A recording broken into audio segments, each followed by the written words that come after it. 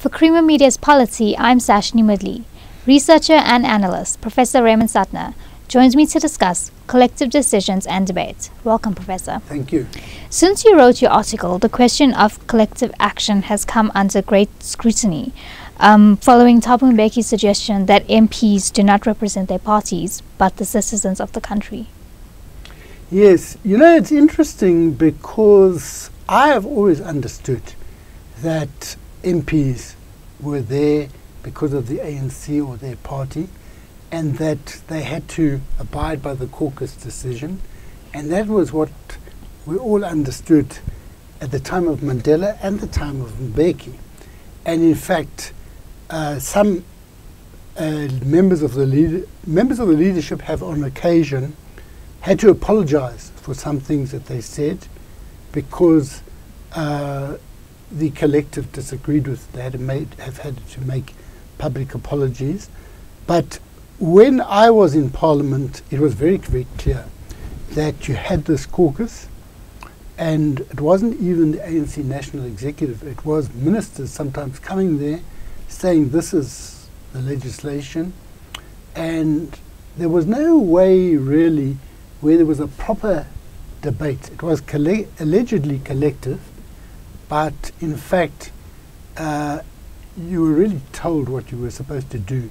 But even if there'd been debate, once the caucus decides something, you had to go and do it. But if the National Executive had sent a message to the effect that this, that and the other had to be done, that was really what had to be done. But it's also seen, the evidence of this is also seen by the fact that the National Executive tends to nominate leading figures in Parliament. So it's a new thing, but I think what Mbeki is saying, which complicates matters for the ANC, or let's say for thinking about this question, even if he'd held by that position earlier, which he doesn't say that he did, but even if he had, the truth of the matter is that in the light of the Constitutional Court judgment in Kandla, it was made very clear that you have obligations beyond that to the party to which you belong.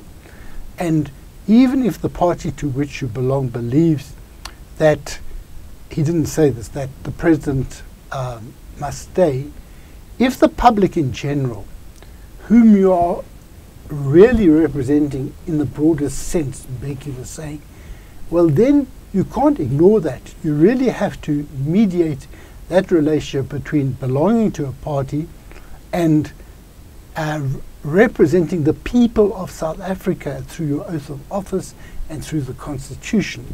So that creates a complication because they are going to vote. It was supposed to be this week, but it's been postponed because they have gone to the Constitutional Court over whether there can be a secret ballot. Now, the Constitutional Court is likely to decide that there can be a secret ballot, because if you look at the regulations that Neil Coleman of COSATU put this on Twitter, and I said they haven't catered for the Neil Coleman factor, because he's very he and some other people are very good at finding these things and very determined to explain it. So he got this regulation which makes it clear that the Speaker is free to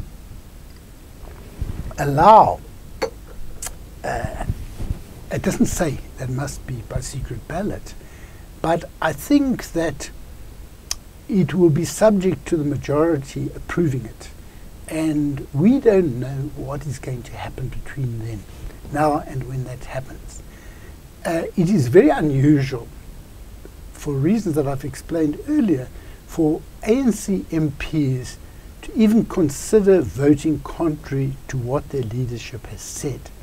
But we are living in a situation at the moment where there's a lot of flux, and it may be, it's not impossible that ANC MPs either openly or by voting for a secret ballot. Once you vote for a secret ballot, and that is agreed, that gives an indication that the majority are going to vote for a vote of no confidence.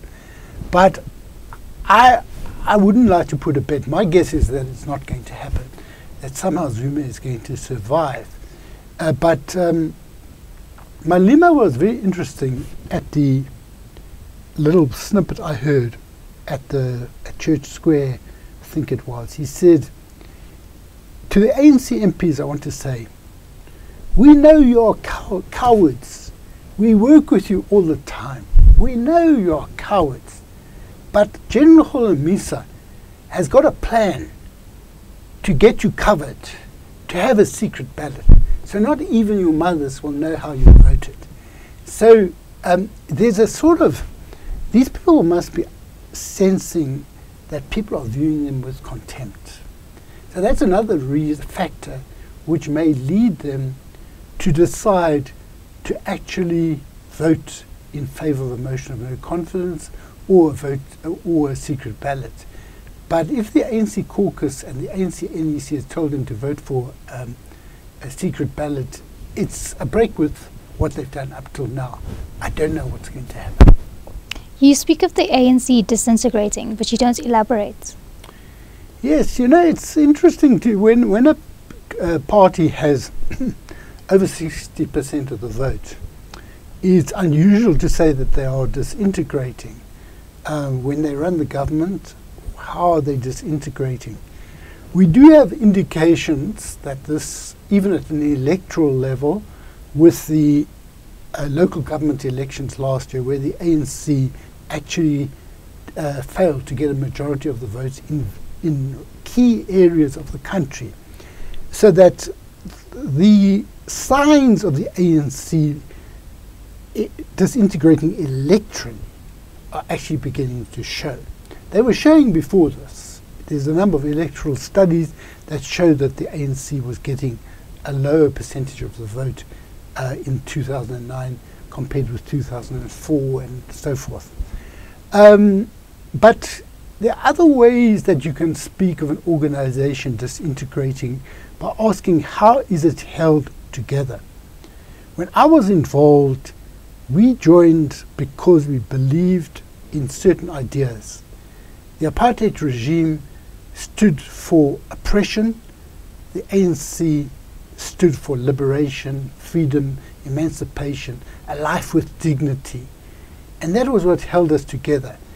Now, you can use all those words, but what do they mean? And we would have lots of debates.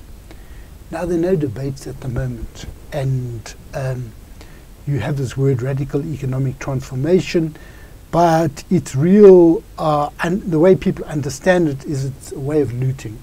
And we really need to ask ourselves, if the ANC exists, does it exist as a vibrant organization?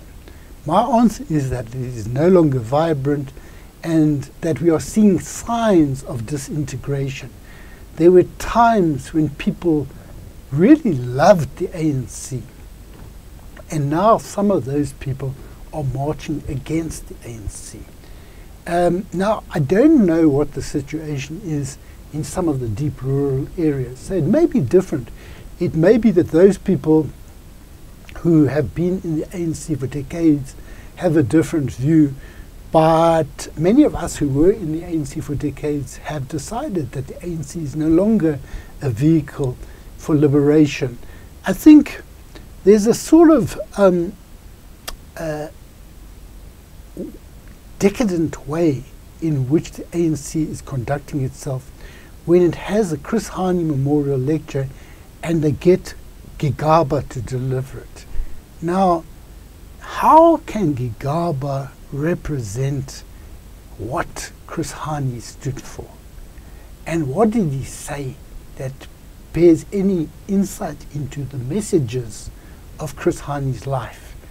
And the way in which the various commemorations have been handled doesn't seem to show respect for that memory, amongst other things. And I think the legacies are very important. How you interpret the legacies of Tambo, Mandela, most of the time they're empty. And I think that an organization that is alive uses those as teaching tools. An organization that is dying just uses them as a ritual. And I think what is remaining of the ANC is the ritual of saying ANC lives, ANC leads, and both living and leading are open to question. Thank you, Professor. That was Professor Raymond Suttner speaking to Creamer Media's Polity about collective decisions and debates.